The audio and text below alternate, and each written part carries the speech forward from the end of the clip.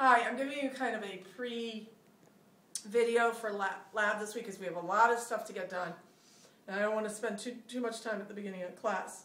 What we're going to be working on in both a kinetic and a thermodynamic fashion is the Friedel-Crafts reaction.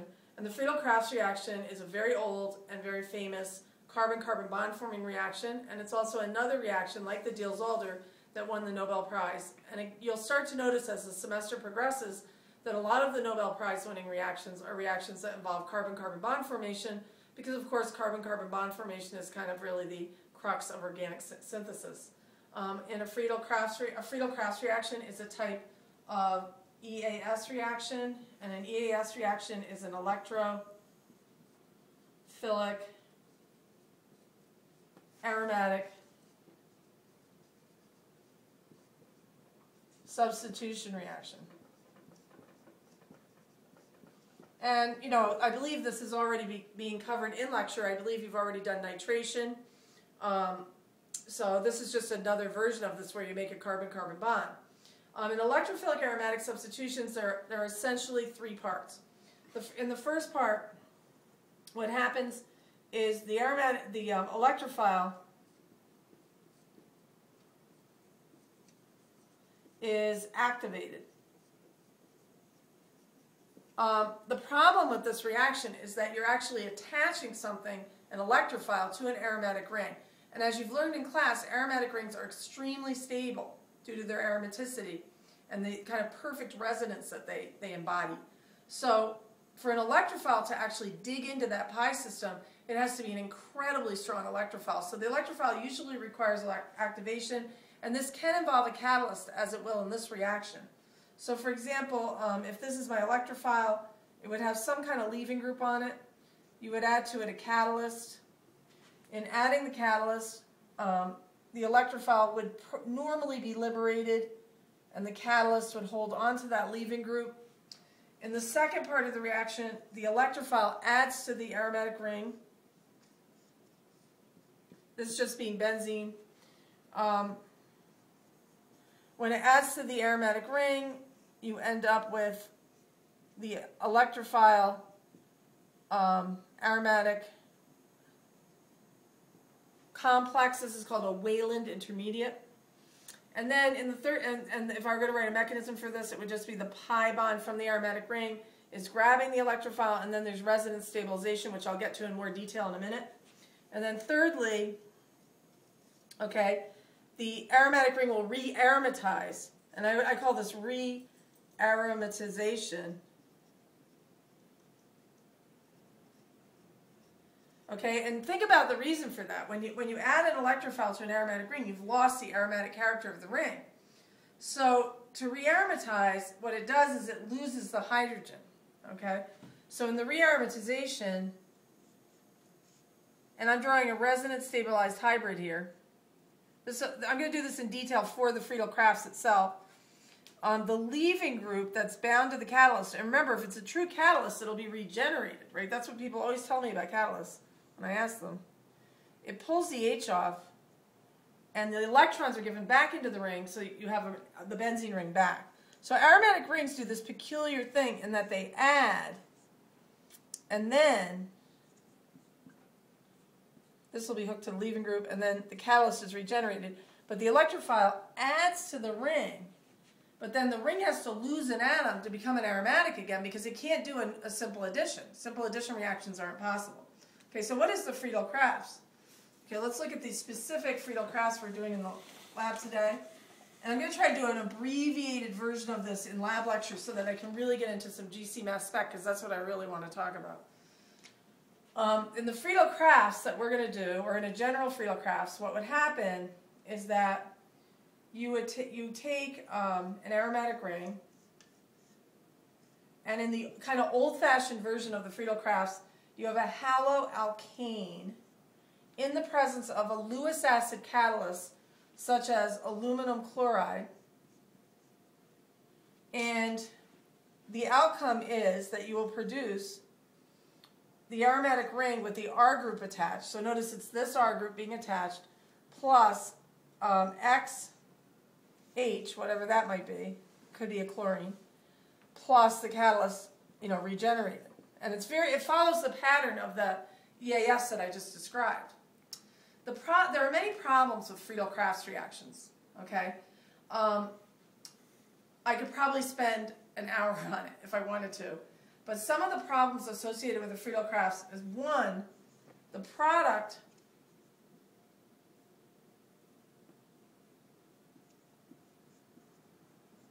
is more reactive than the starting material. This is a big problem. It's something we have to deal with.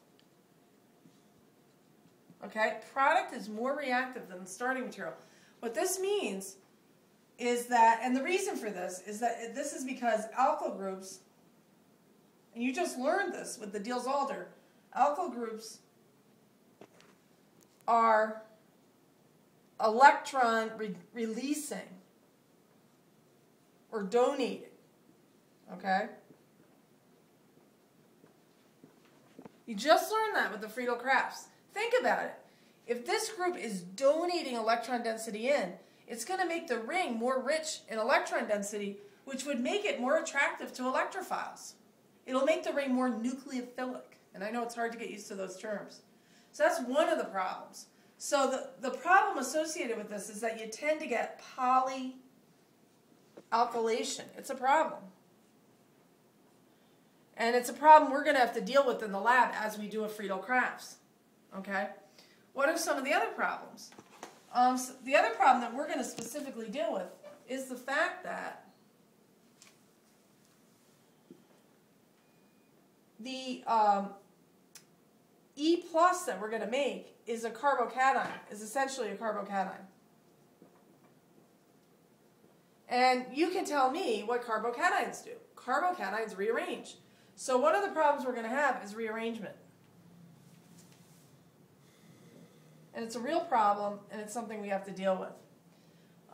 There are a lot of other problems with the Friedel-Crafts, but I'm not going to get into any more right now, because these are really the two we have to deal with. Like I said, I could spend a lot of time talking about the problems. So one problem is, when you alkylate, you tend to get more alkylations occurring because the addition of the alkyl group makes the product more reactive. So you get to a point where you have a significant amount of product, and the electrophile starts adding to this instead, so that you get polyalkylated products. So you say, well, how do I solve that problem?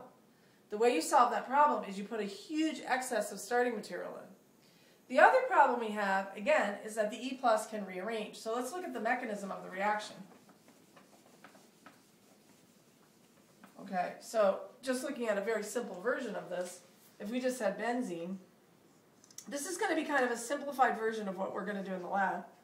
If we have benzene plus, say, bromopropane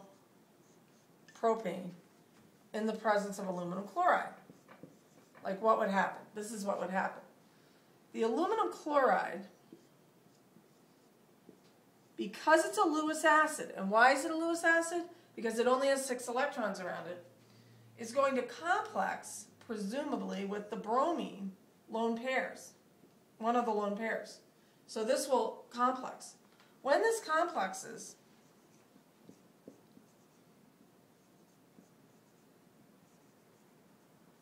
like so, the outcome of that is it makes this carbon very, very positive. Okay, extremely positive.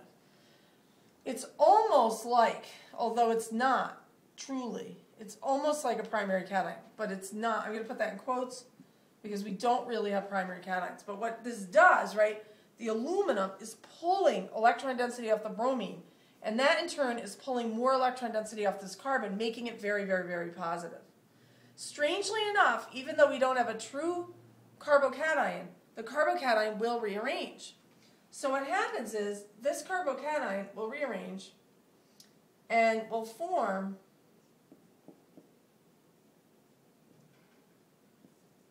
this secondary cation, and I can actually draw this secondary cation. So the interesting thing about this reaction is that we're going to have some primary light cation and we're going to have some secondary cation.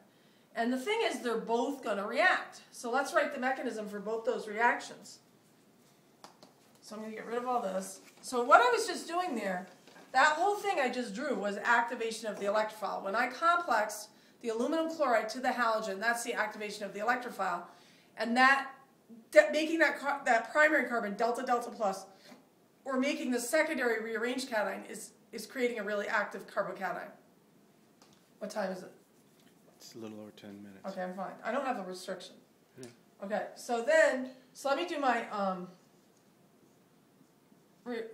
mechanism. So one possibility is, and these mechanisms will be directly applicable to what you're going to do in the lab. One thing that will happen is that the pi bond could reach out and grab the primary like cation and just kick this whole group out. And this would be like the leaving group catalyst complex. If this happens, we will obtain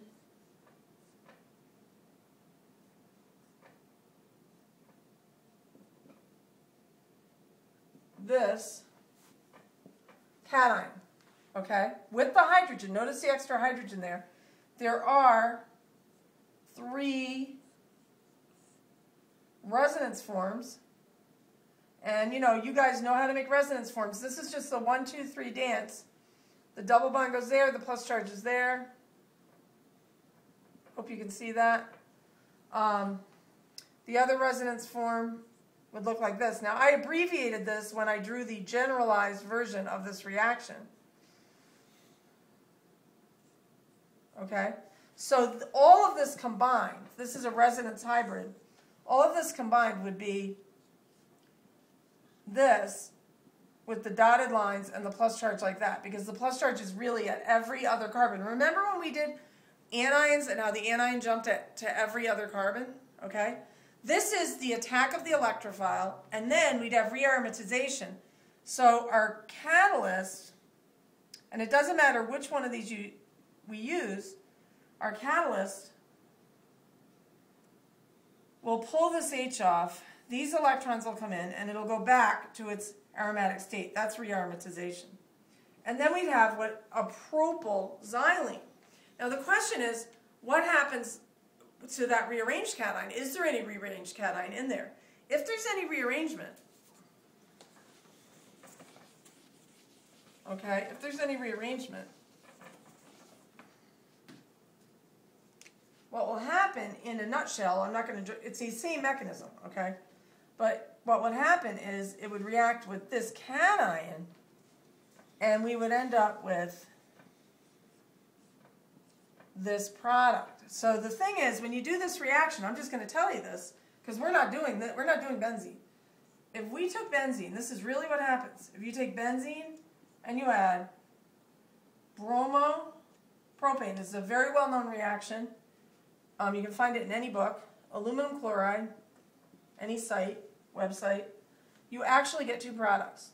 You get this, and this is a kinetic reaction, by the way. This is a kinetically controlled reaction. In the kinetically controlled reaction, you obtain these 2 products, and we know exactly what the proportions are. Okay, what are the proportions? You get, I believe, 60, I'm going to, round it off a little bit, 66% this, or we get 2/3 of that, and we get 33%, I'm missing a percent there, but we get 33 1/3 of that, and 66 2/3 of this, okay, and 1/3 of that, okay. So we get more isopropyl than we do N-propyl, and that tells us something about the kinetics of the reaction. That's what we're going to study in lab. All right, so that's kind of like gives you an idea about how the Friedel-Crafts happens, okay. You have some kind of alkyl halide, it complexes. It's possible that the complex can rearrange. They behave like cations, even if they're primary.